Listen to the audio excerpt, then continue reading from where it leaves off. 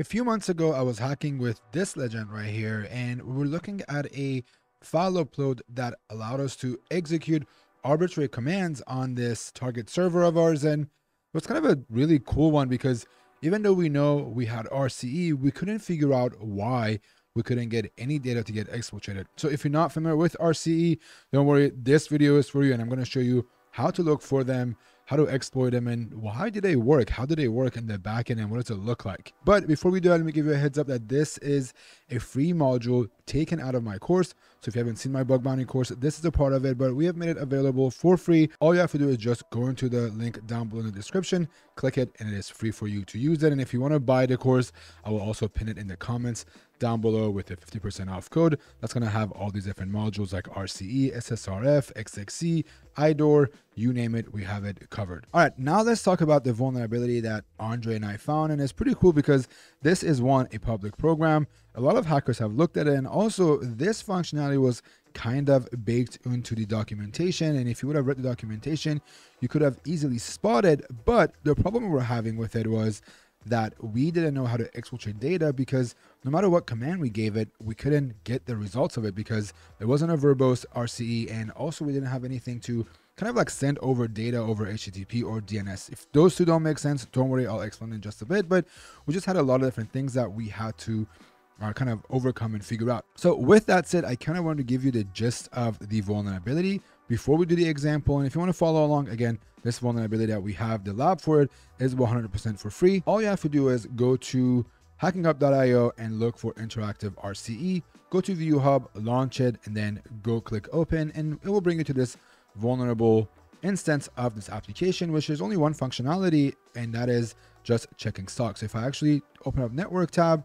and send this request, we can see that it makes a request right here, and it is sending this request, and all we get back is a number of different stock levels. So this is 137 items available, but no matter what we do here, if this is actually vulnerable to an RCE, we can't see the outputs of it, right? And this is kind of similar to what we had. We knew there's a functionality available on this program or whatever it was that we're sending it, and we knew we can execute a operating system command using that function, but nothing was coming back. And the other option with this is to do something like a curl maybe, and then hitting your own private server, maybe it could be your interact.sh, and then if that is working, and you can get an interact.sh link on the back end of your instance. If we go back to our interact.sh, there should be some sort of a log that says, hey, there is a curl request that came from a remote server, which we can see the IP for that server, and we know that was the curl that we sent. So we know that this is working, and if you have curl available, it's super easy. All you have to do is do an X post, and then maybe you can do the data for it as an ID, and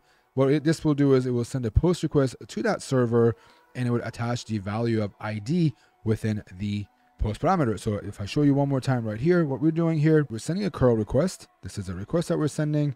We're saying, hey, end your last command, curl, and I want you to send a post. I'm going to actually rewrite this. It's going to be an X post, which is a curl argument that says, hey, I want you to make the method post. And then -d is the data you want to send over to that post. And by doing these tag ID, it is going to run this Linux command, which is an inline command, and the results of that would be assigned to post right here and be sent over to our server. So that's just one way of doing that. If you're not familiar with inline RCEs, don't worry, there is a module in the course. You should also look at it online and look into it. But executing an inline command allows you just to have different commands combined together. So if I go to my terminal, for example, and I say, I want you to do a curl to a uname, for example, it's going to come back and say, this is my uname.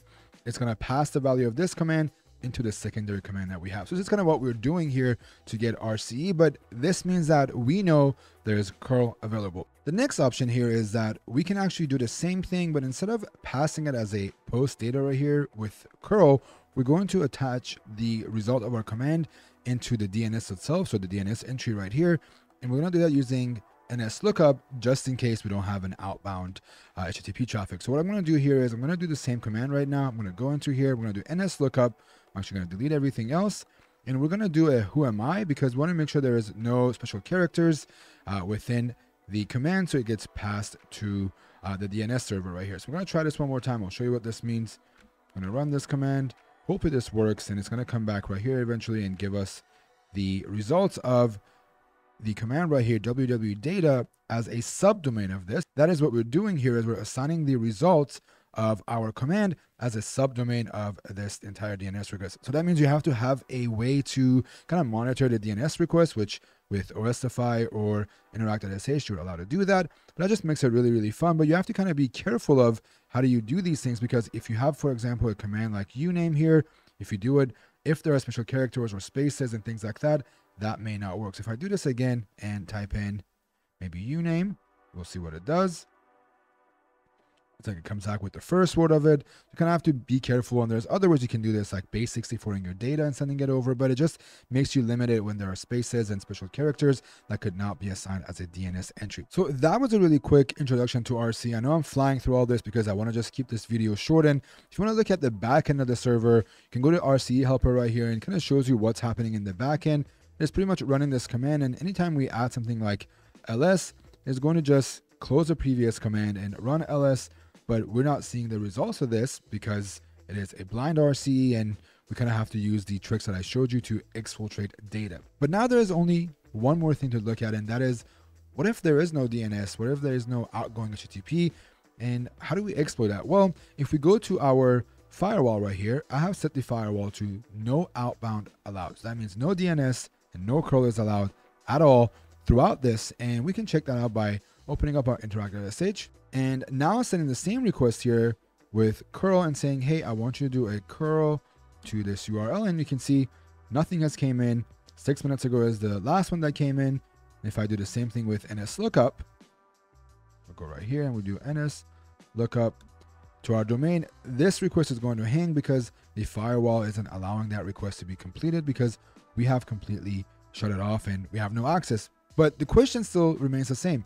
How do we exfiltrate data when we have no outbound using HTTP or a DNS server? But well, you have one more thing you can try, and that is usually doing the sleep command. So if I go back into here, instead of doing an NS lookup, what I'm going to do is I'm going to say sleep for 15 seconds, and that is going to tell the operating system to wait 15 seconds before it does anything. That includes also responding to us in this case with this server that we can see. It's going to do the 15 seconds, and eventually once the 15 seconds is up, it's going to come back and give us the results of it. But we know, again, we can't see the results of this. So how do we exfiltrate data? And let me show you how you can use sleep to get that data to come out and send back to you without looking at anything at all. Maybe just using something like Burp Suite or Kaido. But before we do this, we got to kind of understand how an if statement works in a bash environment and kind of how you can abuse it or use it to actually extract data. So let's take a look at a command right here. I'm going to use who am I, and it's going to just print NahamSec. But how do I extract this one by one and then use sleep to know what the first letter, second letter, or third, and so on is? So what we're going to do here is we're going to do an who am I again, but this time we're going to use a pipe and pass the